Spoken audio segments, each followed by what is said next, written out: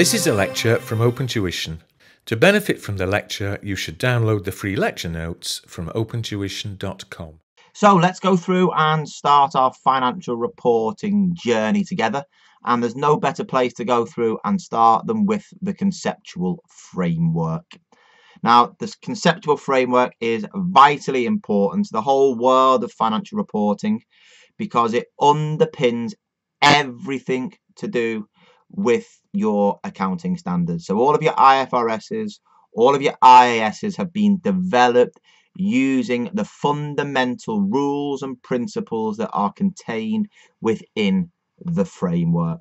So effectively, it's like your Rosetta Stone, that fantastic stone that's held in the British Museum down in London, whereby what is contained on that Rosetta Stone enabled historians to go through and understand and decipher Egyptian hieroglyphics. And therefore that then underpins everything else that we then know with regards to the writing and how that went through and was developed and how effectively are today in our own languages and how they have been developed. So this is what we have here. The framework is the Rosetta Stone of your international accounting standards, because everything contained within here is then used to develop other accounting standards. Okay, so what you've got there, I think there's 5 bullet points. 5, excellent. That, if you like, what are the basic idea behind the framework? So it makes sure, first of all, that your IFRSs are developed within a conceptual framework. So what we're ensuring there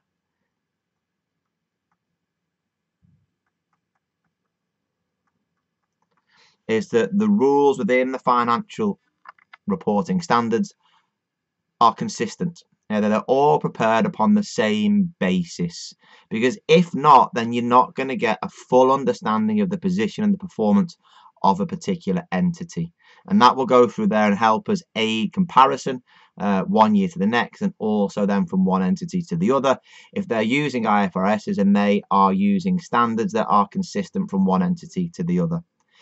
Also provide you guidance whereby no standard exists. So just have an awareness of that. It's not something that you're going to have to apply.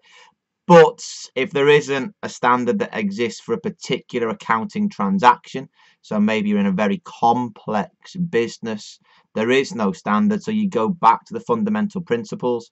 You go back and look at the definitions of your assets, liabilities, equity, income and expense. Look at the recognition criteria and look at the measurement criteria to show there how you present and disclose that transaction within your financial statements. It helps you improve existing standards. So effectively there, the most recent standards that have been updated will be your financial instruments. You'll also see that your revenue has gone through big transformations recently, and also as well your leases. Again, I'm not going to go through there and explain at this level your financial reporting, because it's more strategic business reporting as to what the improvements were. Here you just need to know the rules and apply them within a financial reporting exam. Okay, but it's good to have an awareness at this point in time with regards to what the idea is behind the improvements on those standards and where they've arisen. It goes through there and makes sure that the information is useful. So particular focus there on your measurements and the recognition. We need to make sure that when we recognize that we're recognizing something that is useful and that therefore it has been reliably measured. If not, then we shouldn't be including it if it is not useful to the users of the accounts, because remember, the users of the accounts are looking to make decisions, aren't they?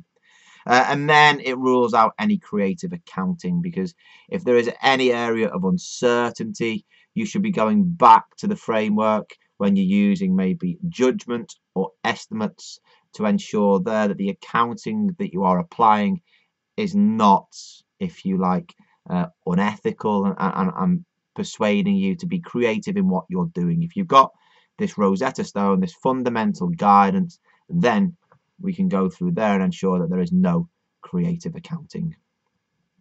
Some of you may have gone through and seen the framework previously in financial accounting. If you have, then just be aware we are looking at the revised framework that was issued in March 2018. Now, don't start panicking and thinking, oh, hang on a minute, there's going to be massive changes. No, none of that. We have some subtle changes. There's some new areas that have been included, well, not included, but new areas that have been updated, so added to what was there already. There's been some specific updates to particular areas, and then there's been clarity added on areas that maybe previously were in the framework that had been removed and have now been added back in. Okay, so again, it's just to have an awareness, and we'll talk about them as we go through within the videos themselves. But we have more definition now with regards to measurement bases, so there are changes to what we previously had. The fundamentals are still there with regards to your historic cost, with regards to fair value, value in use, but there have been changes elsewhere. We have a little bit extra with regards to presentation and disclosure, given that the IASB, the International Accounting Standards Boards, are trying to improve the presentation and disclosure within the financial statement. So they've brought into the framework areas to help the users and the preparers of the accounts. And also, we always used to have a section on recognition, but now there's also a section on derecognition. There wasn't anything categorical there with regards to derecognition, even though it is talked about within property, plant and equipment, whereby we dispose of an item of PPE, and within financial instruments as well, whereby we repay a loan. Updates have been made slightly to some definitions of assets and liabilities. Again, very, very subtle. Likewise, the recognition of your assets and liabilities has been slightly updated. But again, what you'll find is that you need to know the definitions for financial accounting. Well, you've passed that. You still need to know them now, but now remember the focus we said within that introduction is more upon the application. And what you'll find is the application to these updates and these new areas doesn't actually change anything overall within the grand scheme of the IFRSs and IASs. Okay, and then we've just got a little bit more there that's been added to clarify measurement uncertainty. Prudence was taken out previously of the last framework, so that's now been added back in because it was still relevant within standards such as provisions and inventory. Stewardship, talking about the running of the business and the directors running that business on behalf of the shareholders. That's been brought in a little bit in terms of the framework now at the start. And then in the previous version of the framework, substance over form was removed from the qualitative characteristics, and now that has been brought back in to ensure there that we are applying substance as opposed to the legal form. Okay, so that's just a little bit of the background about what the framework is used for and what the changes have been in a nutshell. In the following videos, we'll go through there and look at each chapter of the framework in a little bit of detail.